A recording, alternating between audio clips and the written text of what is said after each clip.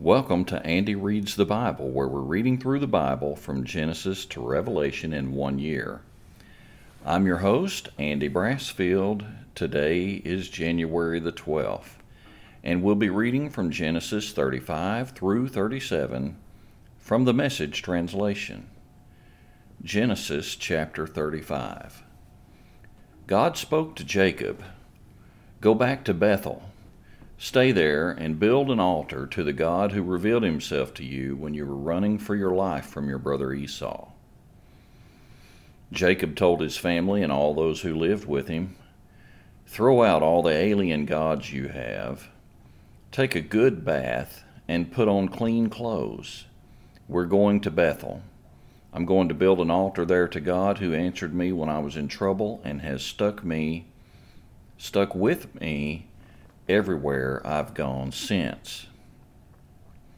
They turned over to Jacob all the alien gods they had been holding on to, along with their Lucky Charm earrings.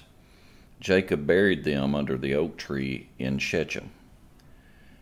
Then they set out. A paralyzing fear descended on all the surrounding villages, so that they were unable to pursue the sons of Jacob. Jacob and his company arrived at Luz, that is, Bethel, in the land of Canaan. He built an altar there and named it El Bethel, God of Bethel, because that's where God revealed himself to him when he was running from his brother.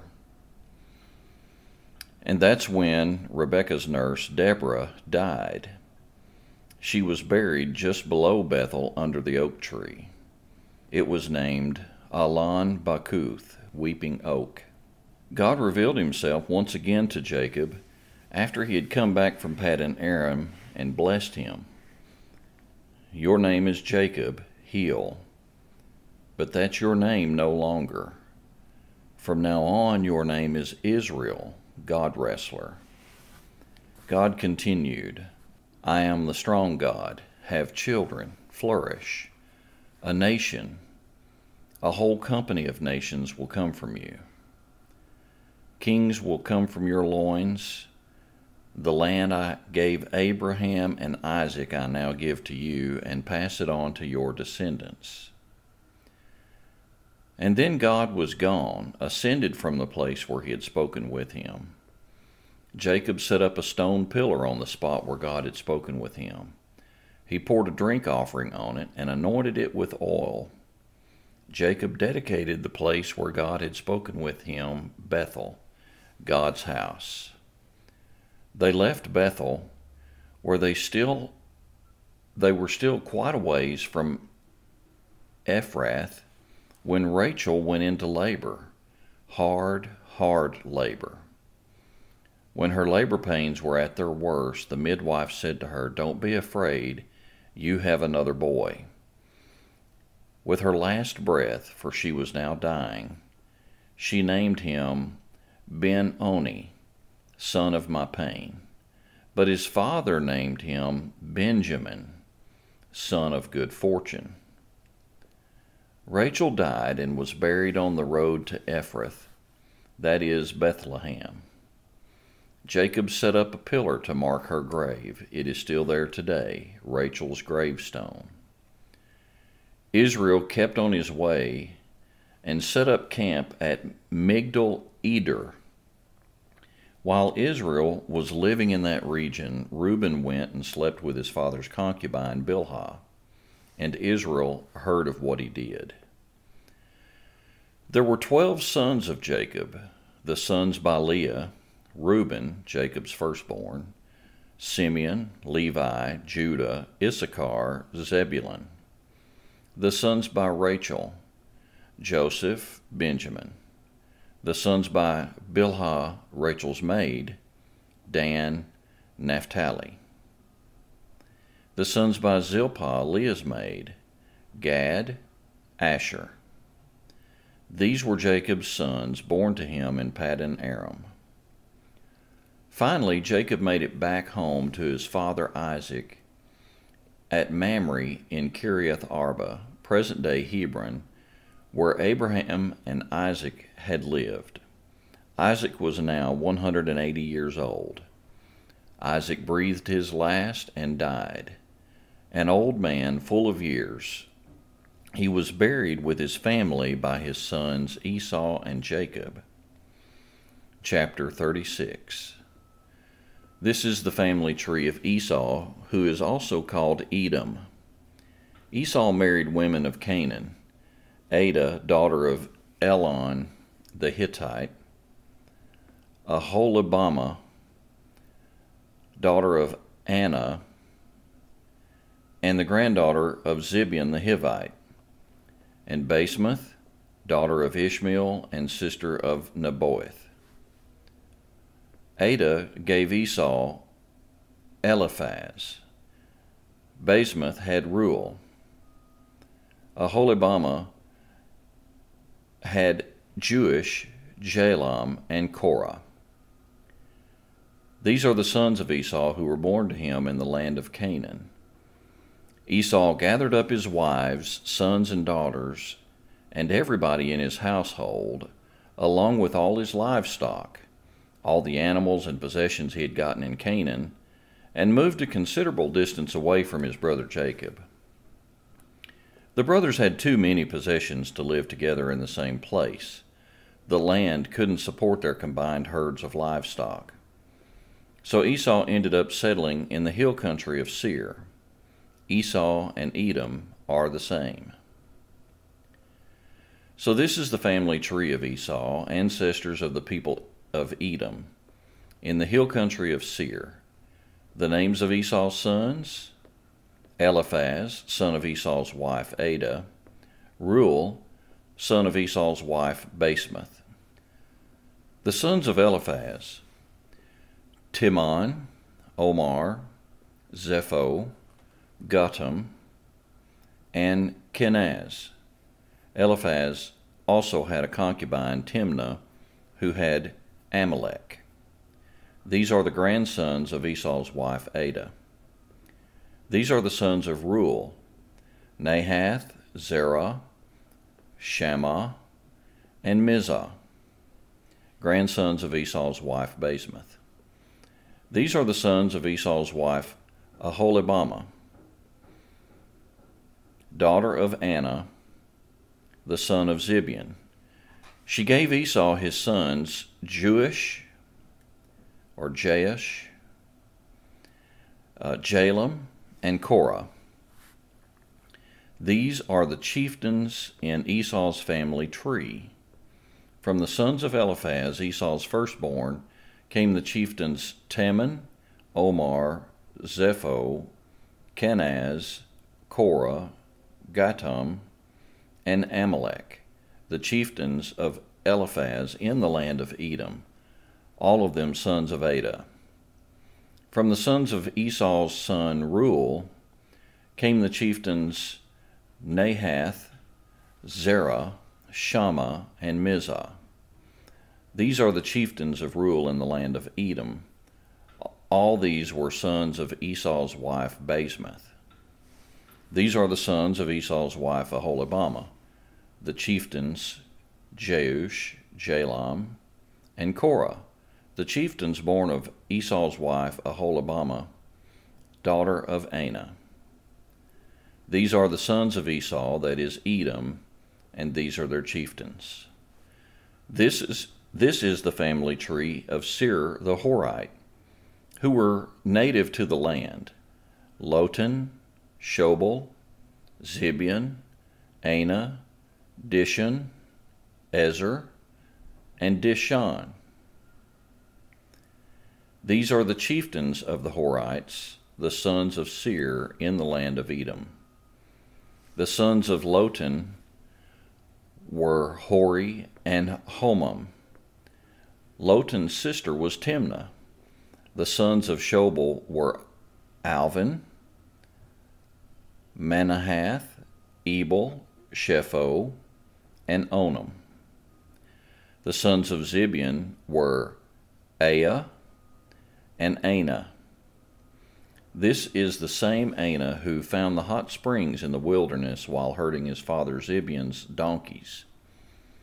The children of Anah were Dishon, or Dishon, how I previously pronounced this spelling, Dishon, and his daughter Aholibamah. The sons of Dishon were Hemdan, Eshban, Ithran, and Karen. The sons of Ezer, Bilhan, Zavon, and Achan. The sons of Dishan, Uz, and Aaron. And these are the Horite chieftains, Lotan, Shobal, Zibeon, Anah, Dishon, Ezer, and Dishan. The Horite chieftains, clan by clan, in the land of Seir. And these are the kings who ruled in Edom before there was a king in Israel.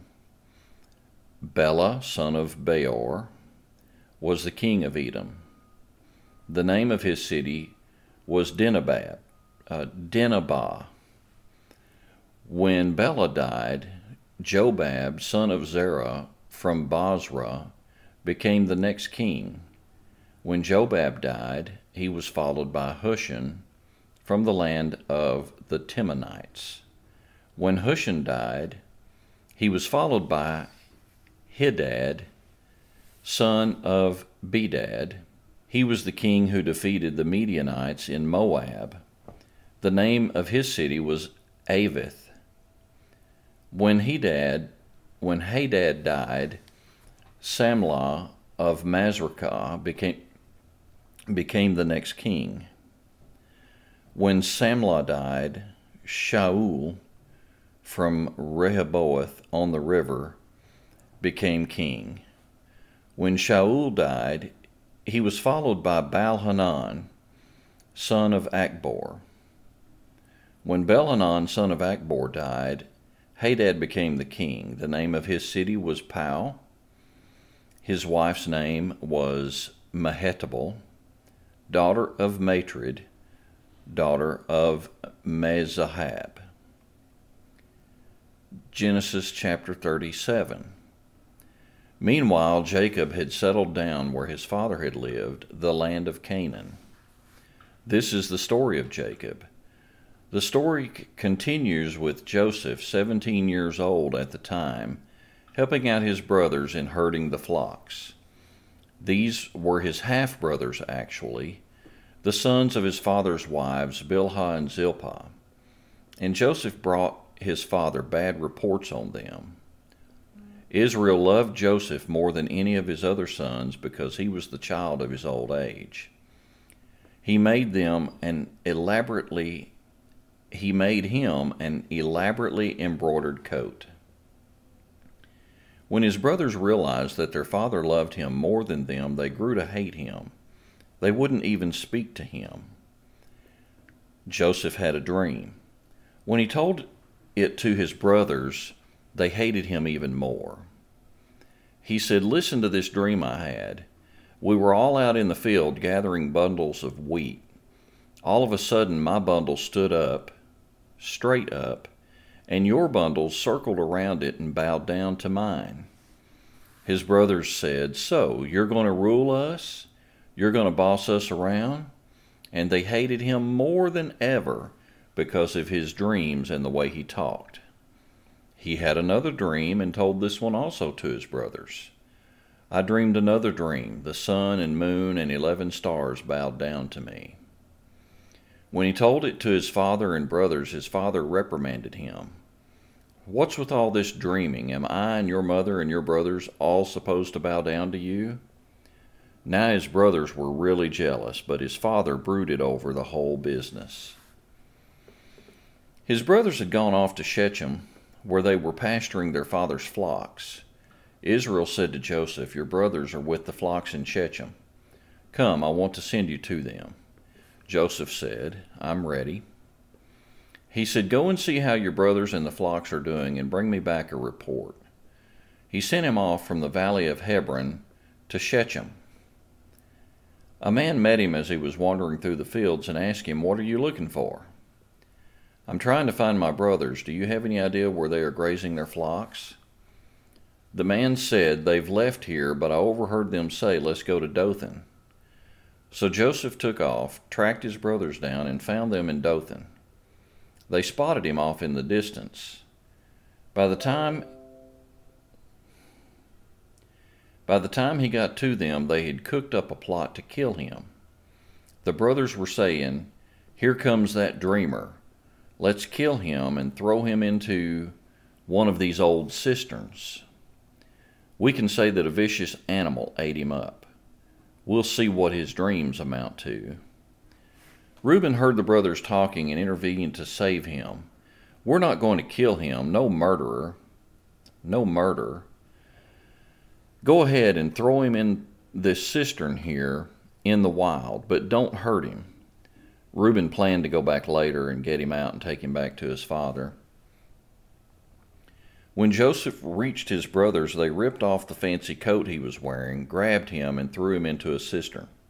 The cistern was dry. There wasn't any water in it. Then they sat down to eat their supper. Looking up, they saw a caravan of Ishmaelites on their way from Gilead, their camels loaded with spices, ointments, and perfumes to sell in Egypt. Judah said, "Brothers, what are we going to get out of killing our brother and concealing the evidence? Let's sell him to the Ishmaelites, but let's not kill him. After all, he is our brother, our own flesh and blood." His brothers agreed. By that time, the Midianite traders were passing by. His brothers pulled Joseph out of the cistern and sold him for 20 pieces of silver to the Ishmaelites, who took Joseph with them down to Egypt. Later, Reuben came back and went to the cistern. No Joseph. He ripped his clothes in despair. Beside himself, he went to his brothers. "The boy's gone. What am I going to do?" They took Joseph's coat, butchered a goat, and dipped the coat in the blood. They took the fancy coat back to their father and said, "We found this. Look it over. Do you think it's your son's coat?"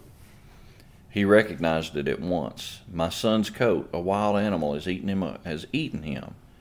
Joseph torn limb from limb. Jacob tore his clothes in grief, dressed in rough burlap, and mourned his son a long, long time.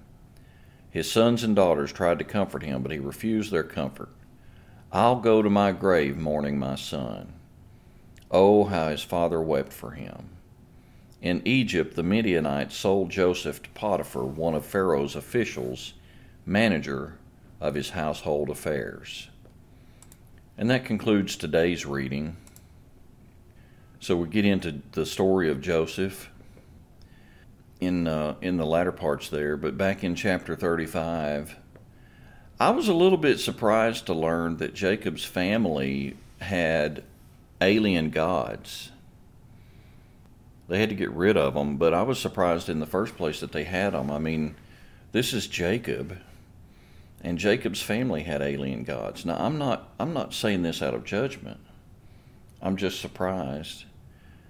And it reminds me that even though Jacob was a good man, and he was God-fearing, obviously God-fearing man, his family somehow had alien gods. Why? Was it Jacob's fault? I don't know. It's a very curious thing. And of course, the story of Joseph, if you spend any time in Sunday school as a child, you've heard this story many, many times. And it's such a sad thing to think that what these brothers did to their dad, how he was grieving so much because of their hatred toward Joseph. But then again, he did show favoritism. So as a father, it's a good idea to try and be fair and equitable with all your children. Yeah. Just something to think about. Today's episode is sponsored by Brassy Bees, where we rescue honeybees. Don't spray bees, call me. To learn more about Brassy Bees honeybee removal services, visit us on the web at brassybees.com. That's BRASSYBEES.com. You can find us on Facebook, YouTube, Spotify, your favorite podcasting app. Apple or Android, search for Andy Reads the Bible. Our podcast page is located at andybible.libsyn.com. Thank you for listening. God bless, and I'll see you tomorrow.